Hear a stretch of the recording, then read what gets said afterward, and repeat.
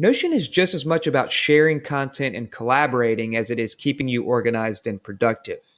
And with that versatility comes the need to share your content with many types of users and at various levels of access. Notion makes that easy, but it's important to understand all the nuances in order to keep your information safe and your productivity at its highest. Let's explore those nuances in simple and comprehensible terms. And that begins with what I call Notion's sharing hierarchy. At the highest level, you can share your pages publicly or with individual Notion users. And within those individual users, you can share with members of your workspace or guests outside your workspace.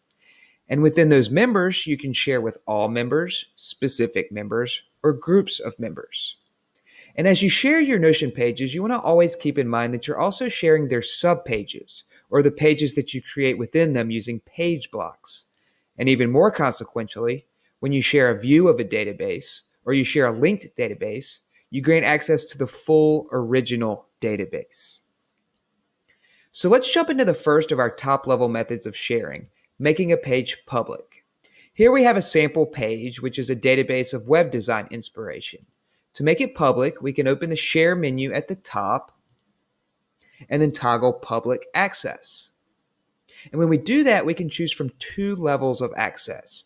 Can Read is the default and only allows visitors to view the page. If we change it to Can Comment, any Notion user who signed in can add comments to the page. We can also choose to allow Google and other search engines to index the page. Once the page is indexed, it can appear in search results for relevant search queries. By default, indexing is blocked, but duplication is permitted by default. This gives Notion users a button to duplicate the page to use as a template within their own workspaces. You can prohibit duplication by toggling off that feature. Once your share settings are set, you can copy the page's unique URL with the Copy Page Link button. And then you can paste that URL anywhere you want to share the page. And afterwards, you can return to the Share menu to adjust your settings or disable public access at any time. So let's move on to sharing with specific people. When you share with specific people, they need to be signed into their Notion accounts to access the page. If they're not Notion users when you invite them, they'll be prompted to create an account, and then they'll be nurtured through the onboarding process. As we saw in the hierarchy, you'll share your pages with two types of users, guests and members. Guests typically include people outside of your internal team, such as contractors, clients, and partners. And you invite guests to specific pages within your workspace. Members are a feature of team and enterprise plans. They usually include the team or the group for which the workspace was created, such as your colleagues, club members, or your family members. As with guests, you can invite specific members to pages, but you can also make pages accessible to all members of your workspace. Any member or guest of a workspace can be included in the person properties of databases. If we jump over to our master projects database, we can see that we have a person property for the project manager. And if we click into that property to select a project manager, we can choose among the members and guests of the workspace. And then we also have groups. Admins can group members together to make it easy to share pages with them as units. For example, you might have a marketing group for sharing marketing-focused pages rather than sharing those pages with each member of the marketing team individually. And when you share a page, it will fall into one of three categories. In your sidebar, you'll see your top-level pages grouped by those categories. The categories refer to the page's status with workspace members rather than guests or the public. How a page is shared with guests or the public has no effect on its category in your sidebar. Private pages are not shared with members or groups, but keep in mind that they may be shared with guests or they could even be public.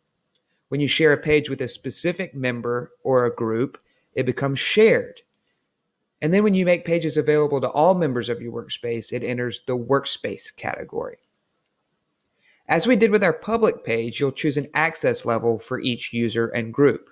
You'll have those same can read and can comment options, but for individual users, you can also choose can edit, which allows them to edit the page but not share it with other users. And then choosing full access adds the ability to invite other users.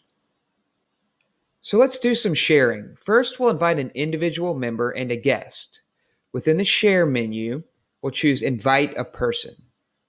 And in this window, we can see all members and guests of other pages. We can select a member or a guest, or we can type an email address to invite a new guest. So let's select Carly, who's a member, and then let's add my friend Tim. And when you enter an email address, and that email address is associated with an existing Notion account, you'll see the avatar and the name of that Notion user. Otherwise, you can just click the email address. And then we'll click an access level. And remember that full access allows the user to edit and share the page. That seems a little generous for Carly and Tim here, so let's allow them just to comment on the page. And then we'll click the invite button. And that will send them an invitation by email. And because Tim hadn't created a Notion account, he'll be prompted to create one, and then he'll be nurtured through the onboarding process. Also notice that our page has now moved into the shared category of our sidebar. And when Tim and Carly view this page for the first time, their avatars will appear at the top next to the share menu. You can hover your cursor over any avatar to show the user's name, email address, and the last time they viewed the page. And when they're actively viewing the page, their avatar will fill to full opacity. And as they edit the page, their avatar will follow them from block to block. Users also appear within the share menu. So here we can see Tim and Carly within the share menu, each with a drop-down where we can modify their access level or we can remove them from the page entirely.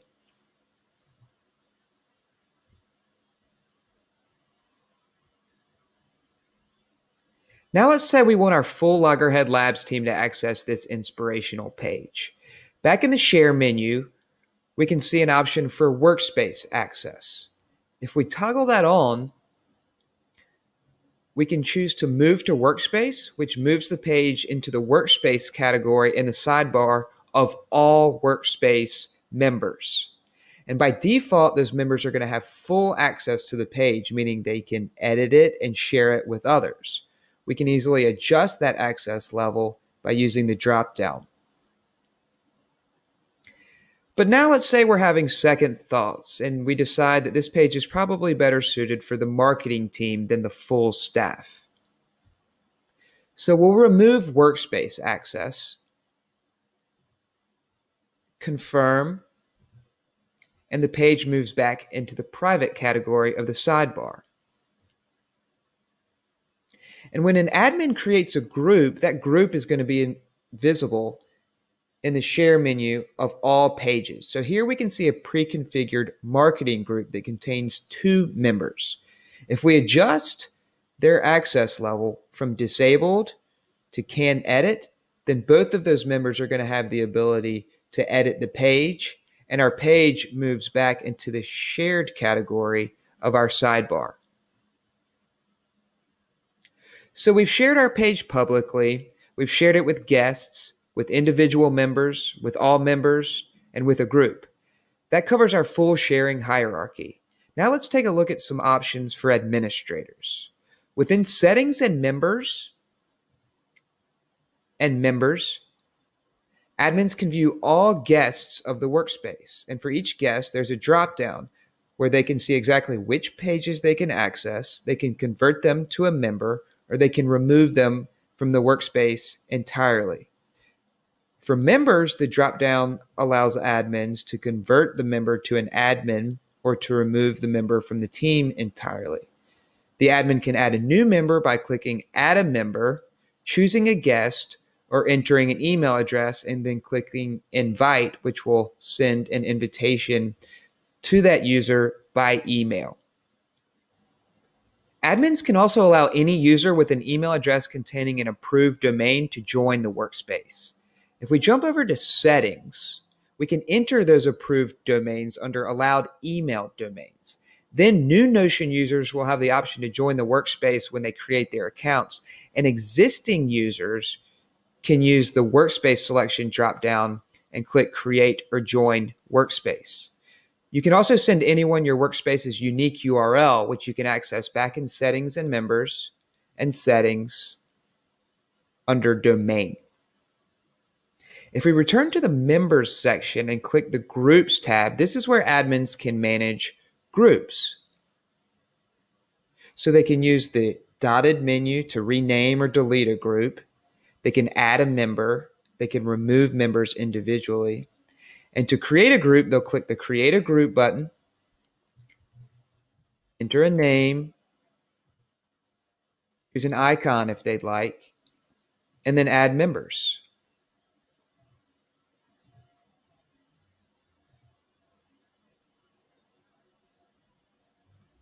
Lastly, admins can disable sharing options under Security and SAML. Here they can prevent members from sharing pages publicly, and they can disable guests, which prohibits members from sharing pages with non-members. And with that, we've covered the full scope of sharing and permissions. As any questions emerge, feel free to tweet me at William Nutt or leave a YouTube comment.